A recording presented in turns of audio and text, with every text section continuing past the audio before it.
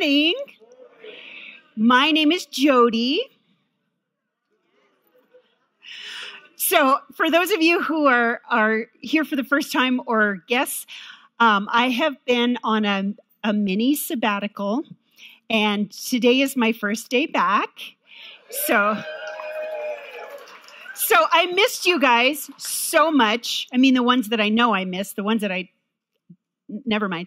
But I just wanted to explain to you just kind of what led up to it. So my father passed away May 21st, and then we had his funeral in Arizona in the middle of June. And I came back after staying down there for a few days, and I just felt kind of off. Anybody who's grieved, you know what I'm talking about. You just feel something's off. And I just kind of responded too strongly to someone at one point, and I was like, whoa, where did that come from? And so it really bothered me. I went back to that person, and they were like, I don't even know what you're talking about. So that was good. But I knew there was something in me that was just not okay. So I kind of pulled a little bit of a Simone Biles. You know what I'm saying? I'm sorry to offend you if you're offended by that. If you are, we need to talk about some deeper issues. But I just was like getting emotional twisties. You know what I'm saying? Something was, and I really felt like the Holy Spirit just said, oh, see, I offended them. Dang it. The Holy Spirit just said, you're on the verge of burnout. So I listened to that. And so I took some time away to grieve and to really seek the Lord and to spend some time in silence and in solace, which for an extreme extrovert is very difficult to do. But I really knew that the Lord was calling me to come away. And I'm not saying this, it's not about me, but I do want to say, if you are somebody who you feel like I just have to keep going and you know that there's something going on, today's message is really going to speak to you, I hope. My prayer is really that you would be transformed, like it says in Romans 12, transformed by the renewing of your mind, so that your mind could be changed to such a point that your whole life would be different. And you know the Holy Spirit can do that, right? The Holy Spirit can do that in one day. So first of all, I just want to say a big thank you to all of the other pastors. They each took a Sunday and spoke. Did you guys enjoy that? Having all the different, wasn't that great? And then also we had our illustrious Noah Lee. He spoke one Sunday. Did you guys enjoy that? So I'm really grateful to have such an amazing team around me, speakers and just people who really genuinely love you. So that was pretty sweet. So today I'm going to be talking about something. We're doing a little From the Heart series, and I'm talking about something that has been very significant in my life. This is something that began probably right when we moved out here in 1999 to plant the Adventure Church. And I remember going through a really, really, really hard time. And I was talking with a friend of mine, and she said, Jodi, this is just a season. And it just hit me. It was a season. And you know, especially as someone from Minnesota, seasons change. And even though it's really hot right now, it's not going to stay hot. And even though it's winter, it's not going to stay winter. And even if it's, this is the glorious thing about the way that life goes and our journeys go. So today I want to talk to you about seasons. And now we are part of a larger denomination. We like to call ourselves interdenominational because we really firmly believe in the unity of the body of Christ.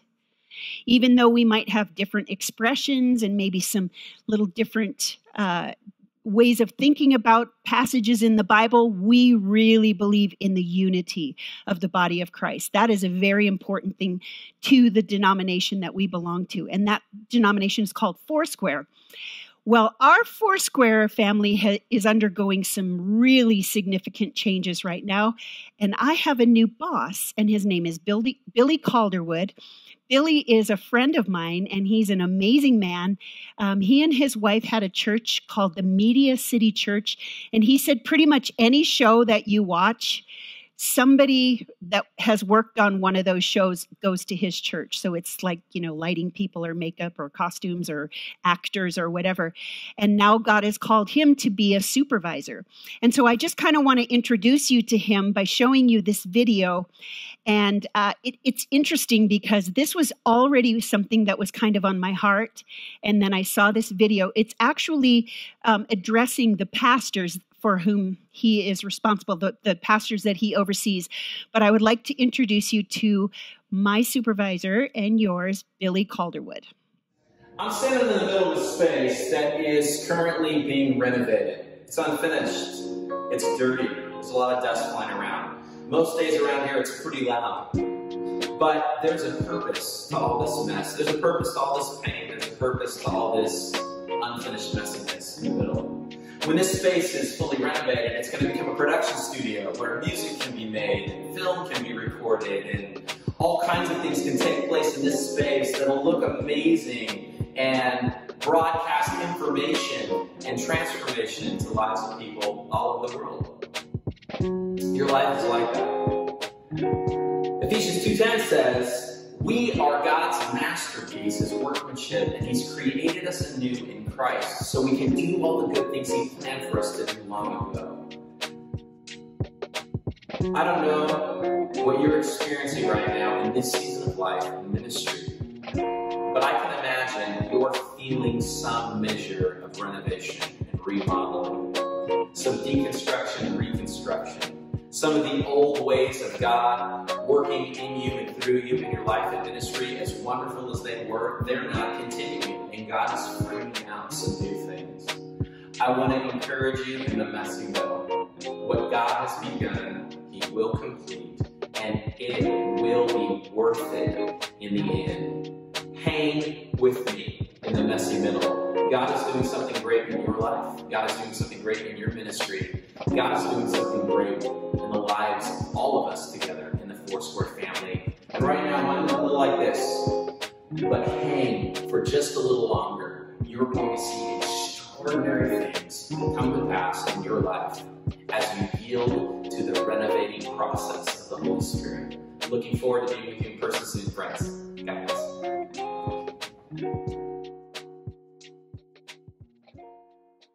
How many of you can relate to what Billy's saying?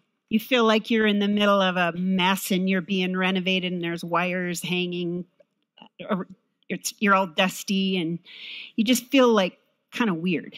Anybody? It's interesting because I really think, obviously, we have been through something. Actually, the entire world has been through something, and I don't believe there's anybody that can say that they are unchanged by the coronavirus and its effects and the things that have happened in our lives as a result. Anybody? Anybody just the same, exactly the same? Yeah, I can see that. And it's really been an interesting dynamic to watch what it has done to people and the division that it has brought into our nation, even into the body of Christ. And as I mentioned, we're really all about unity. And so today I'm going to be talking with you about the seasons of life. And then I have what I believe is a prophetic word from the Lord for the Adventure Church and for individuals. But we're going to start with this passage, and it comes out of the book of Ecclesiastes. Now, Ecclesiastes is a book that was written during a time when there was a lot of confusion and frustration and angst. Okay? This is a book that actually, when I first came to Christ, so I got my undergraduate degree in philosophy.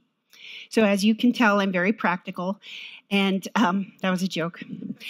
So there are not a lot of job openings for philosophers, but this particular book, I was just coming to the Lord, and the book of Ecclesiastes really spoke to me as a philosophy major. It's kind of deep. It's very philosophical. And it starts, chapter 3 starts with a very common passage that a lot of people have probably heard, and it's quoted even in movies and TV shows and things that are not even Christian based. But it starts, verse 1, it says, "For everything there is a season and a time for every activity under heaven, a time to be born and a time to die, a time to plant and a time to harvest, a time to kill and a time to heal, a time to tear down and a time to build up, a time to cry and a time to laugh, a time to grieve and a time to dance, a time to scatter stones and a time to gather stones, a time to embrace and a time to turn away, a time to search and a time to quit searching, a time to keep and a time to throw away, a time to tear and a time to mend, a time to be quiet and a time to speak, a time to love and a time to hate, a time for war and a time for peace." Most people, the majority of people, hate change. Yeah? Anybody here? Hate change? So researchers have shown that 3% of the population actually initiates change. 7% are inspired by it and excited about it, but they don't initiate it. 10% will go along with it and actually embrace it, okay? So that's the 20% that likes change. Only 20% of all people actually like change. The other 80% hate it, and some so much so, okay, so 10% will accept it. Oh, wait, I'm sorry. 20% will need reasons to accept it. They have to be convinced, in other words. 40% of all people, 4 out of 10 people, resist change at all costs. Okay? And 20% actually will not change, even if they've been convinced that it's for the better. What kind of sickness is that? Just kidding. Because I'm one of the 3%. I like to initiate change. But 80% of all people hate change. And yet, think about life. Nothing stays the same. Everything changes. There's a time to heal. There's a time to tear down. There's a time to build up. There's a time to de-junk. There's a time to purchase. I mean, there's all kinds of different seasons in life. There's going to be change in life, and yet we hate it. We resist it. We'll do anything to avoid it. 20% will even just refuse no matter what. Okay? Why is this? This goes against our human nature. You know, there's a book that I would recommend called Necessary Changes. Some of you cringe just at the title. But there is a time where you need to make some decisions that this season is over. You know, if we would have just stayed in our church in California because we hated change, we never would have come out here. We would have never followed the call of God to come here and to plant the Adventure Church, and therefore you would not be here today. I don't know where you'd be, but you wouldn't be here. There was a grief. There's always a grief that comes with change. I mean, not always, most of the time, though. You know, when you move, there's a grief that takes place. When you go to a different job, you grieve the people. Or, you know, when your children move out of the house, there's a new season and you grieve. I mean, some of you grieve, some of you rejoice. But most people hate change. And I want to just read you this passage. It's a little tiny verse just tucked away in 1 Chronicles 12.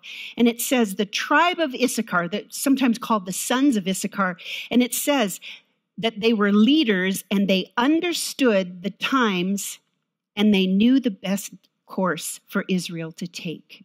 Some versions say they understood the times and the seasons. So these sons of Issachar, they understood kind of what was going on what was currently happening, and therefore they knew the best course for Israel to take.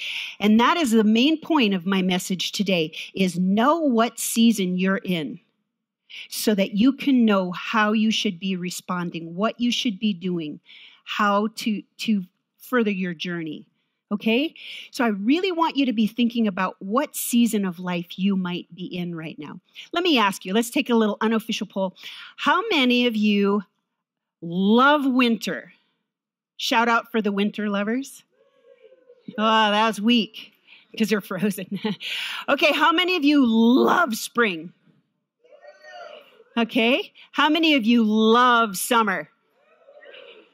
How many of you love fall? You cannot wait for that PSL. Okay, yep, let's bring out the scarves, bring out the boots, get me a pumpkin spice latte. Stat.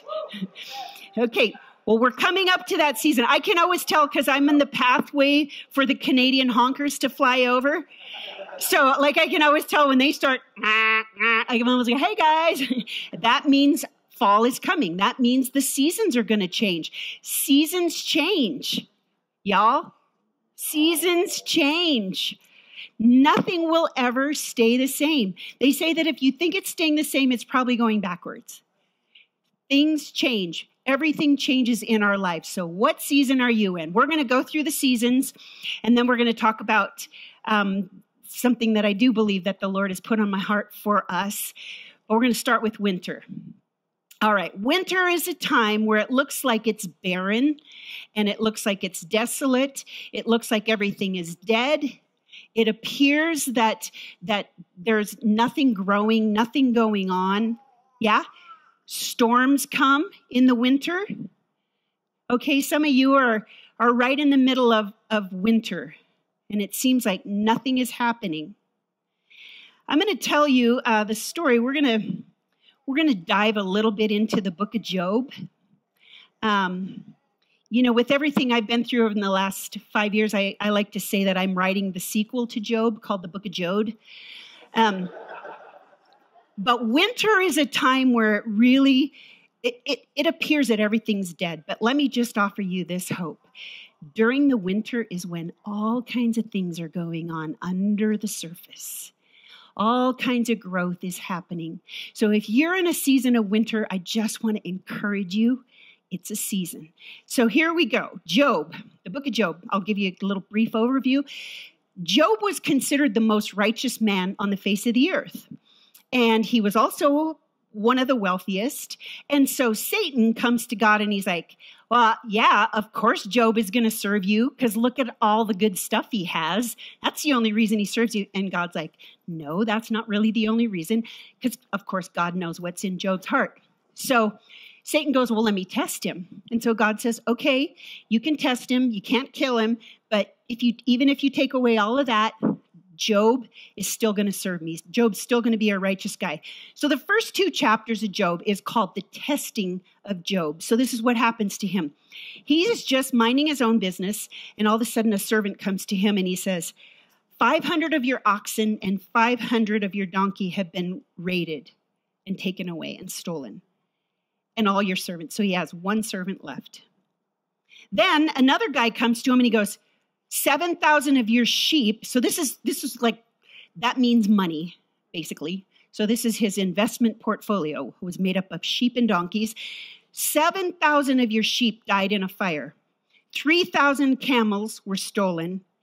And then the worst possible nightmare for any parent. All of Job's kids were hanging out, having dinner together, and a huge storm came and collapsed the roof, and all 10 of his children died. Unimaginable grief. It is unimaginable grief. This is what happened to Job. Remember, he's the most righteous man in the world. Okay? So Job is going through it, to say the least. And even his own, it says that he developed boils from the top of his head to the soles of his feet. And even his wife, she's just like, Job, just curse God and die. Now think about it. His wife was also going through this. She had also lost all her wealth. She had lost her children. She was having a hard time too. But the difference between them is Job, it says, in all of this, no matter what he went through, he never sinned with his mouth. He never spoke a word against the Lord. That's pretty incredible. You know, we get a little hangnail and we're all angry. So, Job's friends show up. Now, Job's friends, the smartest thing that they did was they just hung out with Job. They just chilled with him, just sat with him and listened. That was the wise thing to do. So this just a little note to self. When people are grieving, don't try to explain it to them. Don't try to explain to them why they're grieving and what they did wrong and how they should have done something. Because this is what Job's friends did. Now, when they were just sitting there, chilling with Job, everything was good. That was good for Job. But then they started in. Then they're like, oh, well, we need it. Job, you've obviously got some secret sin. You know, or Job, it's because of this. Or, you know, they're trying to philosophize. And this is what always happens. It goes into legalism. It goes into this kind of letter of the law kind of thing where, well, obviously Job must have done something wrong because look how blessed he used to be and now he's not. So keep this in mind, okay? So his friends are just sitting there and Job's like trying to defend himself. He's like, I really don't know what I did. If I did something, I don't know what I did. I really didn't sin in any way that I know. And as a matter of fact, it says in Job, Chapter 13, verse 15. Keep this in mind next time you go through something hard. This is Job's attitude. He says, God might kill me, but I have no other hope. I'm going to argue my case with him. Some versions say, though he slay me, yet will I continue to trust in him. It says, even if God kills me, even if he puts me through the proverbial ringer, I will continue to trust in him because I know that he is good. I don't have anywhere else to go. When we're going through hard times in our winter, that is the place to go, to God. But also, what's interesting about this is he's like, I am going to go talk to him about this because I don't understand. And isn't that what happens when we are going through trials? We want to understand. We want to know what is up with this. Like, why would God treat me like this? Anybody ever ask God why he would allow you to go through something or feel like God's abandoned you or like, let me just say this. You know, it does talk in the Psalms about keep me from unintentional sins. But God is able to show you if there's an area where you are sinning or you have sinned, the Holy Spirit is capable of showing you that. I don't think you have to dig too long to know where God is working in you. So it's not like God is not like a practical joker or an impractical joker. God is able to speak that to you. But anyway, so back to Job. This is what he says in the first verse of chapter 14. He says, how frail is humanity? How short is life? And get this, and full of trouble. I want to dispel a myth that some people hold on to. Some people actually believe you can go through life and not have trouble. False. False, false, false. Life is full of trouble. Just get used to it. Anybody so glad you're here today? It's true. So, you know, it even says in the Bible, it says, don't freak out when you go through, well, that's my version. But it says, don't freak out when you go through a hard time as though something strange were happening to you. This is happening to all believers all across the world. And it's also happening to non-believers. They just don't have any hope. Those of us who know Jesus know there is a reason I'm going through this. There is hope in the midst of this trial. Because I'll tell you something, Job didn't know the end of the story. Job had no idea how this story, he's just in it. And some of you are just in it and you are confused and you're frustrated and you don't understand what's going on. And this is what Job says. We blossom like a flower, then we wither. Like a passing shadow, we quickly disappear. Must you keep an eye on such a frail creature and demand accounting from me? You, skip to verse 5, you have decided the length of our days. You know how many months we will live, and we are not given a minute longer. This is very important theology right here. God knows exactly how many days and how many seconds each of us will be on the earth. He is sovereign. He is in control. Even when you're in it, when you're having a hard time, you're going through a trial, you're just being tested, and you're full of trouble, you can trust that God is going to be there on the other side, and he is going to blow you away with his goodness and his faithfulness. As a matter of fact, it says that when you're going through a hard time, don't give up. It says, don't stop doing what's right. And we'll get into that a little bit later. But it says here in Job 14:13, it says, Job's desperate at this point. Okay, he is absolutely at the lowest. And he goes, I wish you would just hide me in the grave and forget me there until your anger is past. But mark your calendar and think about me again. He's like, I just want to just hide in the grave, but don't forget me forever. Like, he just wants to disappear. Anybody feel like you just want to disappear sometimes? Like you're just like, I'm in so much pain, or I am feeling so abandoned. By the way, I do apologize for those of you who have abandonment issues. When I was gone, I didn't want you to think, a lot of people have asked me if I was leaving. No, I'm not leaving, okay? FYI. Some of you are bummed, but anyway, it says, can the dead live again? If so, this would give me hope through all of my years of struggle, and I would eagerly await the release of death. This is a theme that you find through the Bible. There are times where righteous people, godly people, despair, even to the point of death. Elijah went through that. He went through a severe depression. He was just like, you know what? Just kill me now, God. I would welcome it. You know, there's a passage in 2 Corinthians where they're like, we were tested so severely, and we went through so many difficult things that we were despairing even of life itself. Basically, we lost all hope to live. This is part of our human condition. And if you've ever had those thoughts, don't be condemned. The Holy Spirit is the comforter. The Holy Spirit gets it. The Holy Spirit is there in the midst of our weakness and our confusion and our struggles and our pain, and even in the midst of our doubts.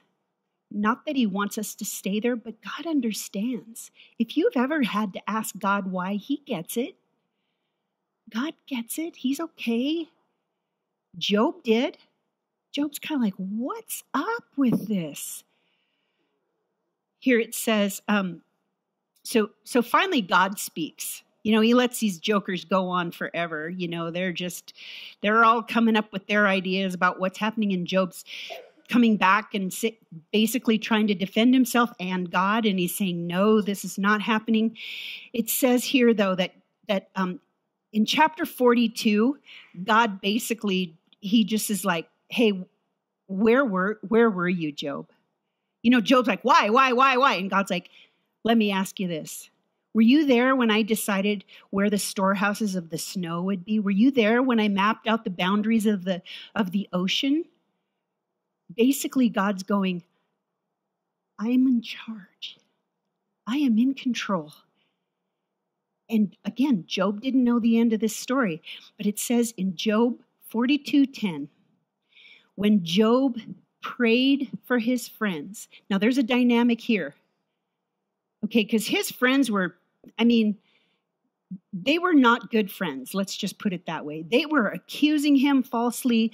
They were speculating about all these things. And it says, when he prayed for his friend, what happened? God restored his fortunes. And in fact, the Lord gave him twice as much as before.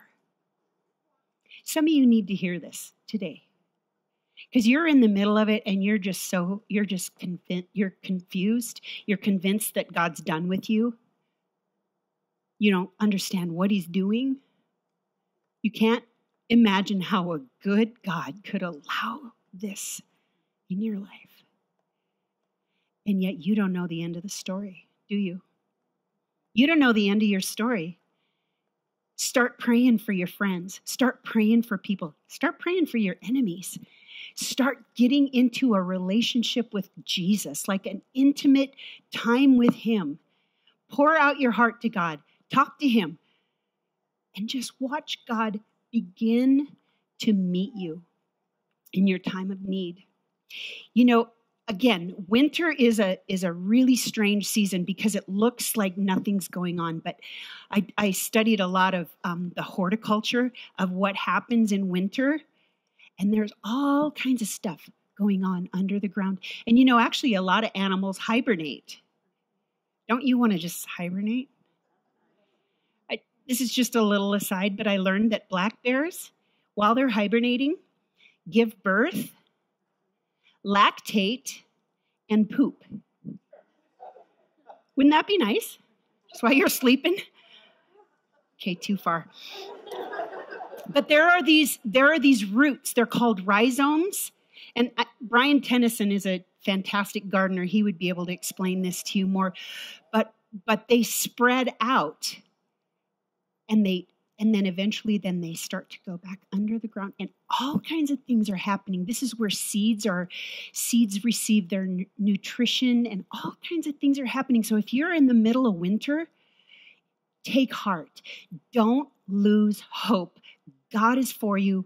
God is with you. He is going to restore your fortunes. He is going to give you twice as much as you had before. And I'm not just talking about money. So for those of you who are greedy, there's other things going on.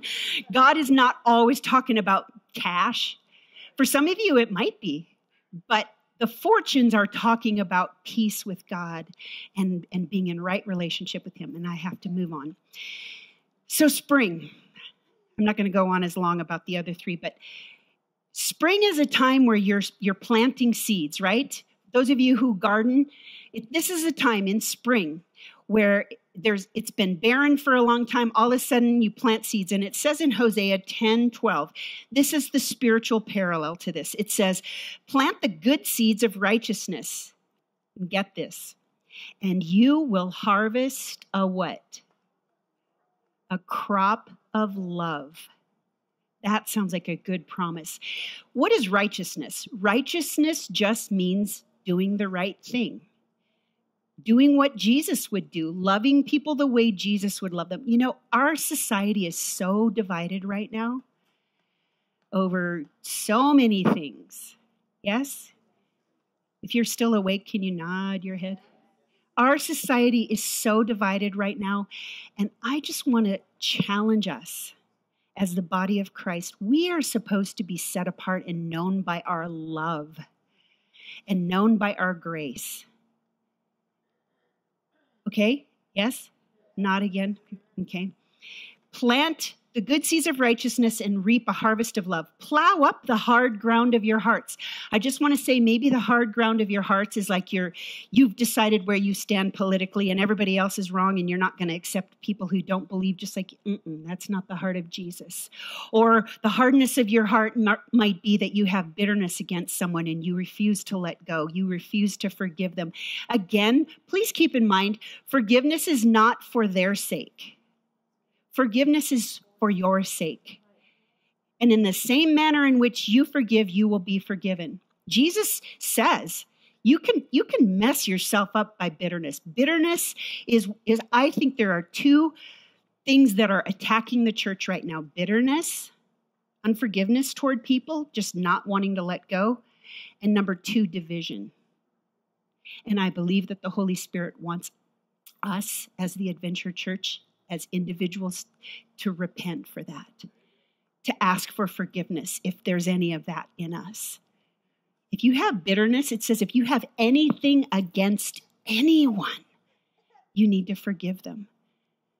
And sometimes you need to go to them, but don't go to them until you've forgiven them. Never confront somebody in your bitterness because you won't see them clearly. Okay? That's just a principle.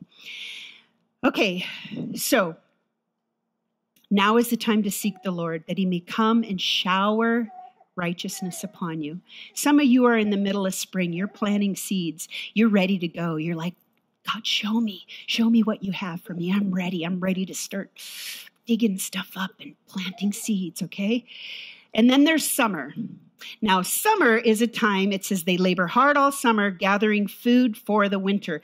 Summer is a time of preparation. It's a time of waiting. But then all of a sudden you start to see the fruit come up.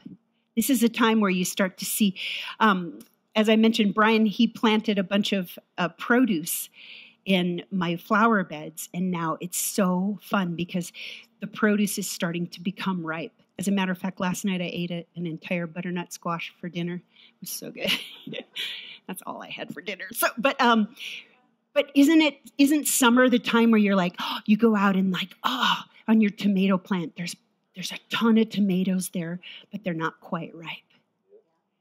And like the sons of Issachar, you have to know what season you're in so you know how to respond. Some of you try to make things happen on your own and you're not waiting on the Lord. You're not waiting for God to lead you and guide you. You're just sick of waiting. So you're just going to go make it happen. Not a good idea. Ask Abraham and Sarah about the whole Hagar thing. Not a good idea. Wait on the Lord. Summer is a time you're waiting for things to grow. You're waiting for them to become ripe. Okay?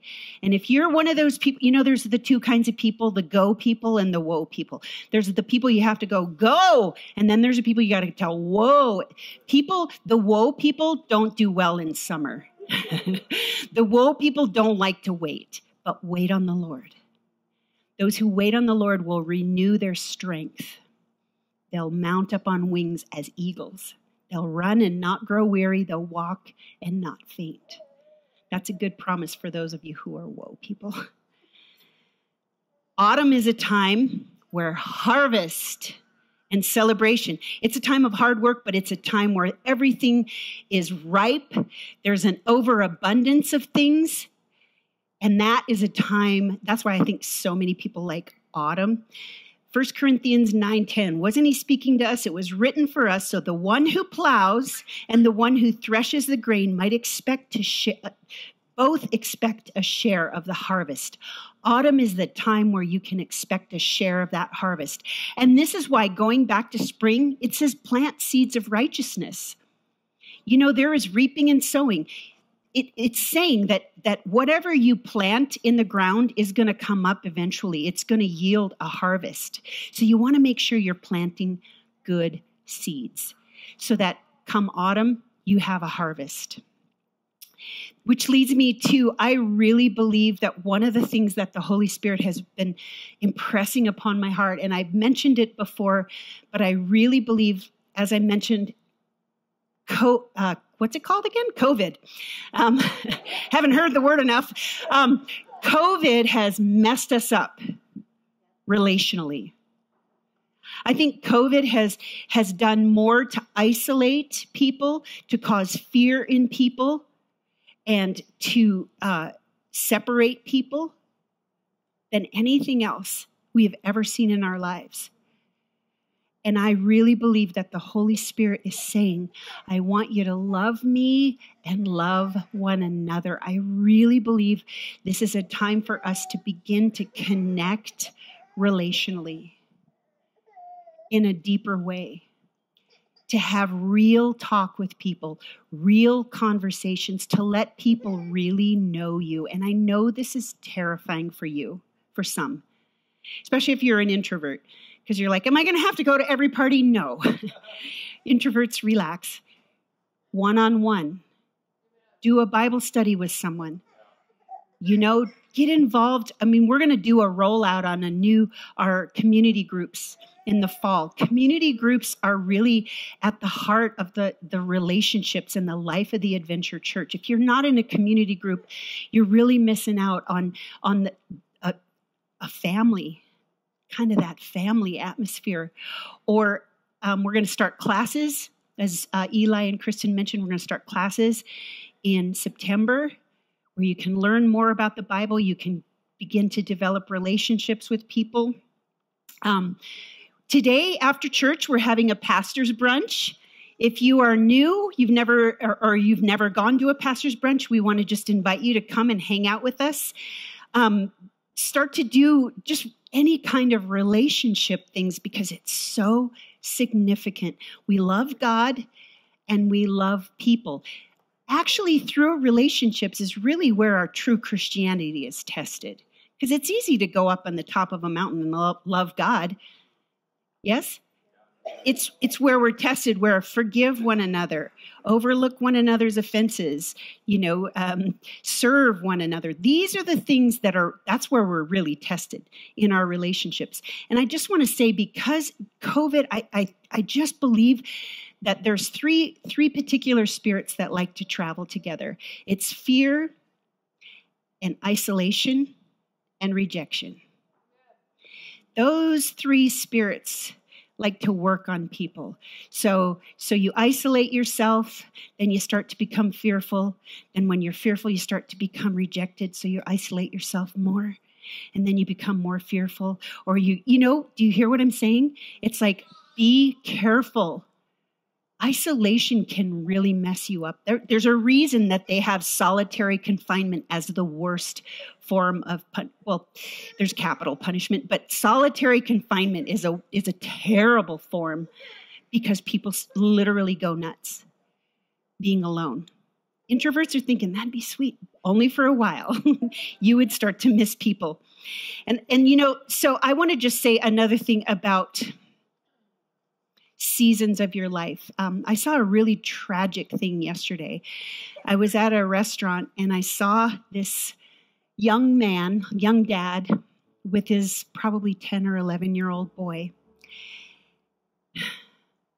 And they were sitting at lunch, and the dad did not look up from his phone one time to talk to his son, who was sitting right in front of him. And I just want to say, not as a point of condemnation, but as just learn from my mistakes, because I think I spent way too much time on my phone. I missed out on a lot of really good contact with my own kids. But if you have young children at home or teenagers, put your phone down and engage. Kids spell love Time. And that season, you always hear when you have a new baby, oh, that season, they're going to grow up so fast. And you're always like, yeah. Yes, they are. That season is a blip. Seeing that little boy with his dad, and the little boy's just by himself, just eating. I just thought that's really a statement on our culture right now. Please put your phone down. Have a no phone at the table rule when you eat dinner or something. I mean, not to get legalistic, but relationships are where we are fulfilled and restored in Christ. Okay? So, we go through chronological seasons. We go through different physical seasons. We go through different emotional seasons, like there's a time to grieve and a time to dance. We go through spiritual seasons, the wilderness, the winter. We go through the spring, the time of investment and pouring into other people. We go through summer, which is the waiting. And then we go through harvest, which is bringing in the produce, bringing in all of the fruit of our labors. And whatever season you're in, let the Holy Spirit show you. For some of you young moms who are staying home with your kids, you're feeling this like, I need to do more. No, you don't. You need to be with your babies. And I'm not trying to make an excuse. I mean, if you're just sitting there just, watching soap operas all day, then maybe you might want to let someone else watch your kids. But I'm just saying, you know what? That time is going to go so fast. So parents, please don't miss out on the opportunity to invest in the lives of your kids. That was just for free. And I just want to say this too. It doesn't matter how old you are. God does not care about your age, but he cares about your level of openness and commitment and maturity. There are people that are very old that are not wise. They haven't become wise. You become wise through spending time with the all-wise God. Spending time. I heard a quote by Amy Semple McPherson, who is the founder of Foursquare, and she said that when you talk to God, or when you pray, you're talking to God. But when you read the Bible, God's talking to you. I love that. So, what season are you in? What are you supposed to be doing right now? Are you supposed to be just trusting? Are you supposed to be investing? Are you supposed to be waiting? Or are you supposed to be bringing in the produce? What is God doing in your life right now? And what are the implications of that? What does that mean going forward? This is just between you and your Maker. So if we could stand together, I'm just going to pray for you. And then I want to give opportunity to anyone who doesn't have a clue what I'm talking about with this relationship with God. I would like to give an opportunity for anybody that doesn't know Jesus. If you've never been born again, today's the day. So, Father, we come before you. We thank you that you are a God of seasons. Lord, you created the seasons. And Lord, we want to understand the times and the seasons so that we know the best course for our future. And so, Father, we just look to you, God. Right now, I just want to pray for those who are in the middle of winter. They're discouraged, maybe frustrated, confused, feeling abandoned.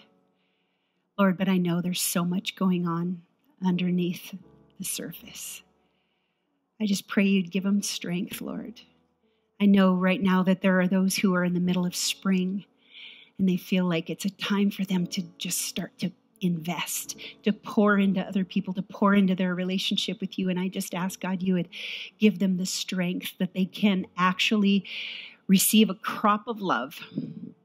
Lord, and for those who are in summer, they're waiting patiently. They're maybe a little uncomfortable. They feel the heat. God, their strength is being zapped. But they look and they see that there's hope. I pray you would just give them the perseverance to continue to wait on you. And Lord, for those who are in harvest season, in autumn, Lord, I pray that they would have a great time of rejoicing and celebration. Lord, they would recognize what you're doing in their lives right now, Lord. And I do pray for the Adventure family. Father, I pray for unity. I just stand against a spirit of division that wants to come in and divide relationships and divide families even. And I just ask, God, that each one of us would have an overabundance of grace and love for one another. Lord, that we would put aside our differences. We would focus on the thing we have in common, which is you, which is found at the foot of the cross. Lord, and I just pray for your blessings on this group, on these people, in the name of Jesus. Amen. And if you are a person and you have never come to know Jesus, I want to ask if you would come and talk to me afterwards. And I love you guys. God bless you. If you don't know Jesus, come and talk to me, and I'll tell you more about how awesome he is. God bless you guys.